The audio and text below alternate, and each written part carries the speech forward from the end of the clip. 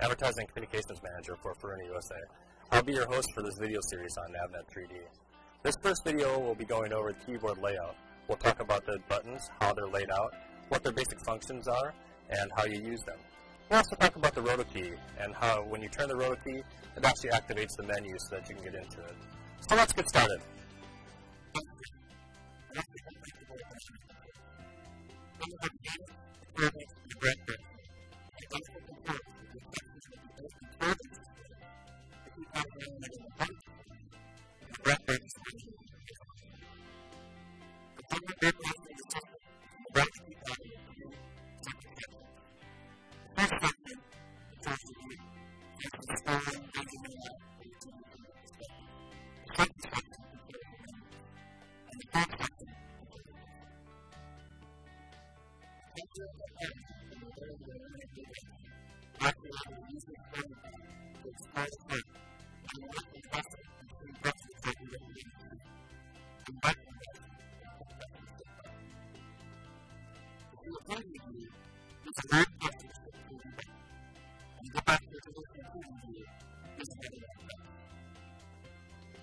The range button allows you to zoom in and zoom out on the chart, the radar, the fish finder, and even an IP camera.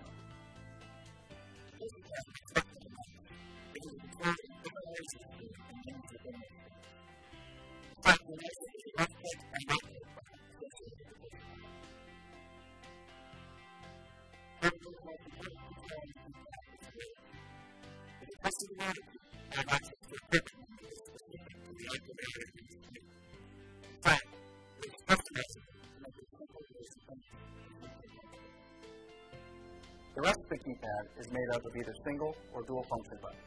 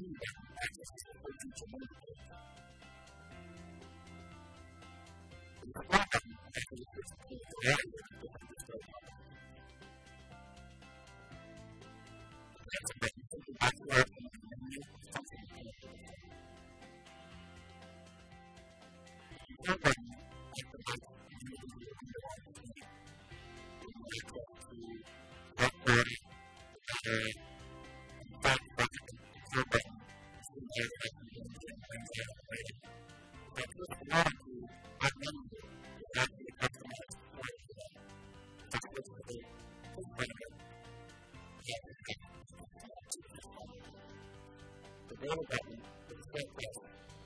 Carries and stores those data points. That page has the directory in your point. It is that place you can get from the screen and then make the page by commit. With a great place, you can access your entire list. With the point right button, start page quickly adds a point to the chart. For a long place, allows you to begin building.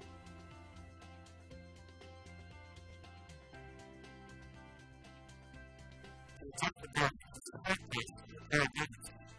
Use the very that covers the basic method. Thanks, Eric. Well, now you should be comfortable with the Navnet keyboard. We've covered topics such as the cursor pad. We talked about the scrolling pad and how you can scroll around the screen. We've covered the 3D button and the on shift button. And we've also talked about the RotoKey and how when you turn it, it activates the menuing system so that you're able to access different parts of the screen. So in the next video, we'll get you into the chart plotter. We'll talk more about the basic features of the chart plotter and how you can use it in your daily voyages.